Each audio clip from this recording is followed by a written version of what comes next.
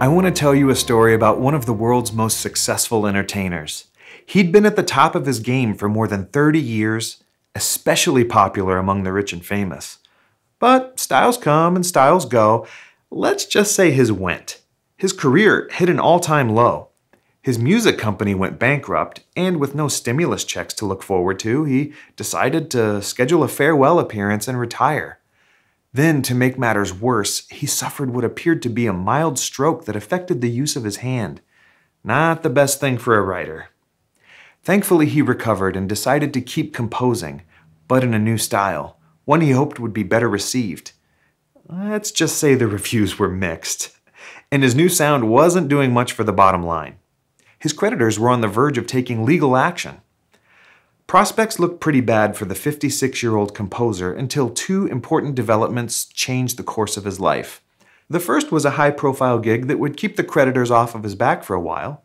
An English aristocrat invited him to write something for a benefit concert to help the poor in Ireland. About the same time, a friend sent him a collection of various Old and New Testament scripture passages and asked if he could do something musical with them. "Sure," he said, "maybe in a year or so." Well, guess again. The power of God's word caught hold and wouldn't let go. He read the passages over and over again. Finally, some fresh inspiration. In fact, he was so moved that he locked himself in a room and started writing. And kept writing, day and night.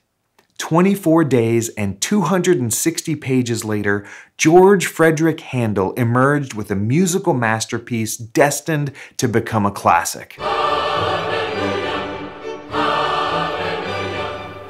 The Messiah, a timeless musical treasure taken entirely from the pages of Scripture.